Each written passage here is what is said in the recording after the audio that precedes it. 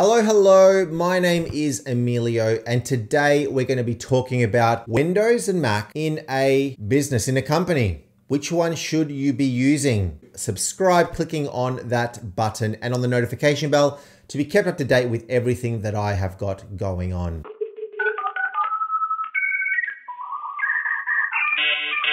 So as you know, my name is Emilio and I work in the IT industry and I absolutely love it. And today we're going to be talking about Mac and Windows, Mac versus Windows, Windows versus Mac in a enterprise, in a business, in a company.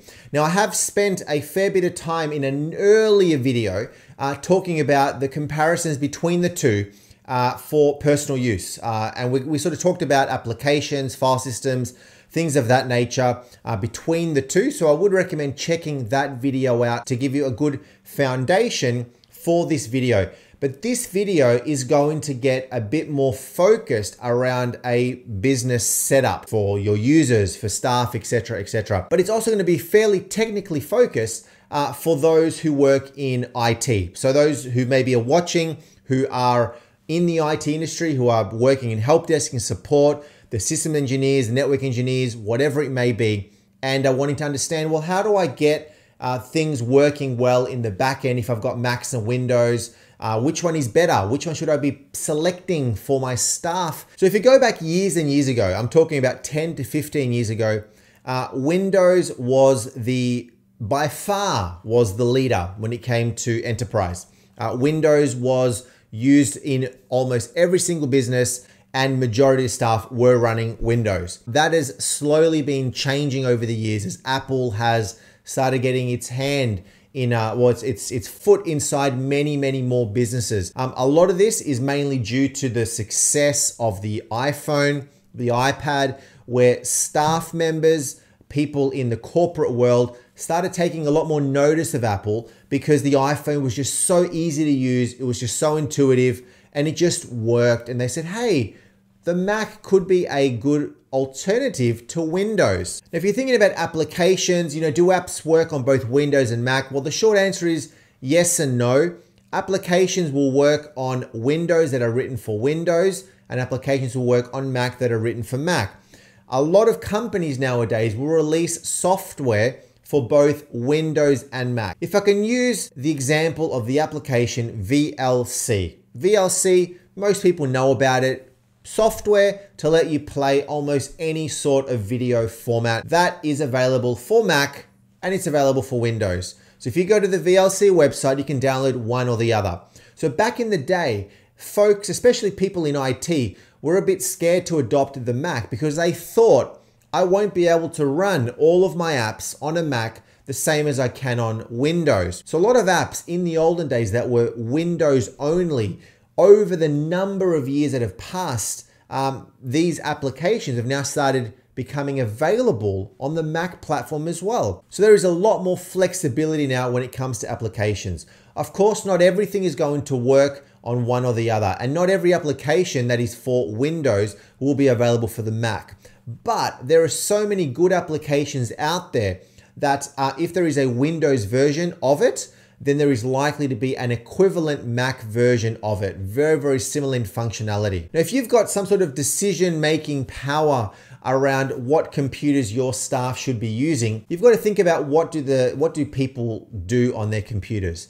If they're going to be running spreadsheets, working on Word documents, surfing the internet, I'd say I would stick to probably a Windows-based computer. Going and buying Dell, HP, Lenovo, whatever the brand may be, and getting Windows loaded onto them.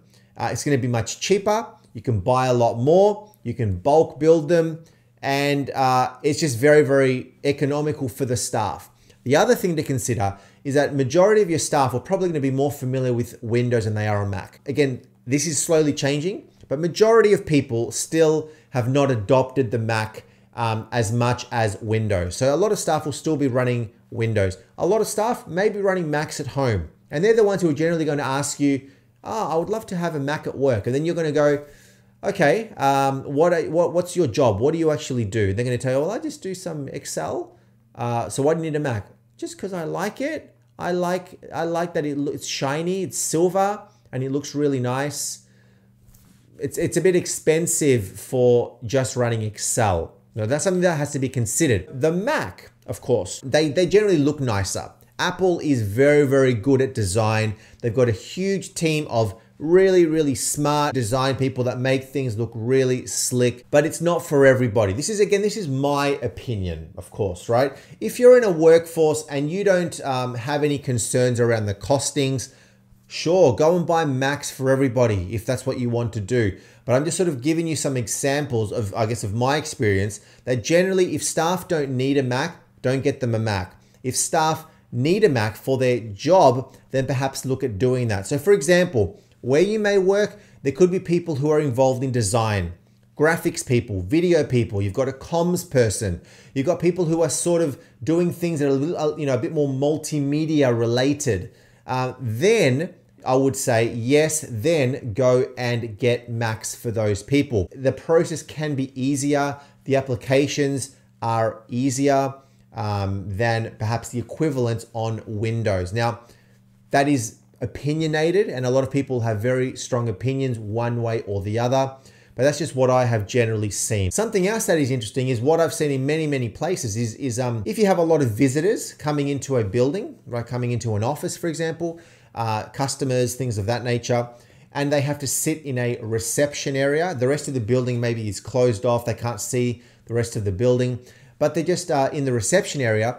A lot of places, and I've done this and I've recommended this as well, is perhaps for the receptionists, get them a Mac because they look cool, they look better, and it just gives that nice impression when you see a Mac that just looks shiny. It doesn't mean that the receptionist actually needs a Mac. They don't need a Mac, but it's there because people will see it and they have an impression of the company based on how that's set up. Right, it's just a looks thing more than anything else. So we've talked here about cost and the need. Do staff need it? What about compatibility? All right, a lot of companies, a lot of people in IT. This is something that I've found. Right, it's a strange thing working in IT and seeing people who are passionate about technology, who love technology, yet they hate and detest Apple.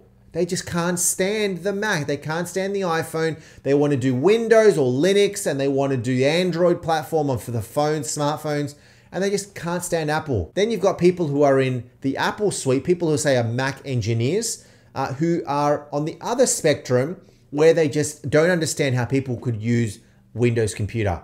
They can't see the benefit that Windows may have over the Mac in certain instances. We're very, very opinionated towards our side, right? We love our side. We love the fight as well. If you are in technology, if you work in IT, if you're in a company, you know what, be open to both. They've both got pros and cons. And I believe, in all honesty, it'll make you a better IT professional if you actually know how to run both, if you understand the differences between both, if you understand how they work together. That will make you very, very valuable in the IT field. So compatibility around applications generally isn't a concern. Compatibility around files generally isn't a concern. On Windows and on Mac, you can still connect to shared drives. You know, if you've got, say, a file server set up, you've got shared drives, you can map those on Windows. On the Mac, you can actually just connect them to a server and have them as aliases, which essentially are shortcuts, map drives on Mac as well. What about some more of the backend services? Many companies will have a Windows backend. They're going to be running a domain controller, for example. They're going to be running DNS. They're going to be running Active Directory. How does that work with the Mac? Well, pretty well, actually. Years ago, not so well. There was problems. It worked, but it didn't work. And there was problems. You couldn't log in sometimes. There was issues with password resets, all that sort of stuff. A lot of that stuff is now in the past. There's still little things that are not 100% perfect, but I'll tell you what, 99.9%, I've got no problem with connectivity for a Mac computer connecting into a domain. All right, don't worry about that. You can bind Macs, you can take advantage of passwords through Active Directory, the same as you can on Windows. DNS, not a problem. DHCP, not a problem. Where you will have a problem is group policy. If you know anything about group policy is awesome. Generally, you're going to be running group policy or some sort of group policy service on a domain controller of some sort, Active Directory, right? And then you're pushing out policies to your fleet of computers. Start your screensaver after 5 minutes, lock the computer after 5 minutes, display a little warning sign when you log in, disable right click, all this sort of stuff you can do via group policies. However, these group policies for the most part will not work on the Mac. That's a real bummer. So that's one thing that will not work. So group policies, they're awesome, but they'll only be relevant for your Microsoft Windows computers. But there are equivalent software packages available for the Mac. It really depends how many Macs you've got, right? If you've only got one or two, you probably don't want to go and invest in some software to go and manage your Mac fleet because you've only got a couple, right? But if you've got a much bigger pool and you want to make things easier, there are Mac equivalent software packages that can do things very, very similar to group policy, but for the Mac. What about other things such as building images, deploying images, pushing out software? Again, they're generally not going to work compatibility between the two. There are some that can do it, but not very good. Generally, you've got the really big ones on the Microsoft side. You've got things such as SCCM. You've got the Microsoft 365 stuff in there, Intune, etc. On the Mac, you can't use that on the Mac. On the Mac, you've got things like Jamf, which is a very, very good alternative to the other ones. So from a management perspective, you can actually manage quite well both environments, but you will have different software for both environments that generally will not talk to each other. So what about not using Active Directory or not having domain controllers that are Microsoft based? Rather, what about the ones on the Apple? You got Mac OS Server. It's okay. I personally am not a big fan of it. I think Microsoft does it a lot better. So when you're thinking about Active Directory on the Mac, you've got Open Directory. Years ago, there was a lot of compatibility issues. Look, I'll be perfectly honest right now, I'm not up to speed with how good the server suite of Mac stuff is, but Microsoft have got it. And Microsoft have invested so much time in their backend server infrastructure.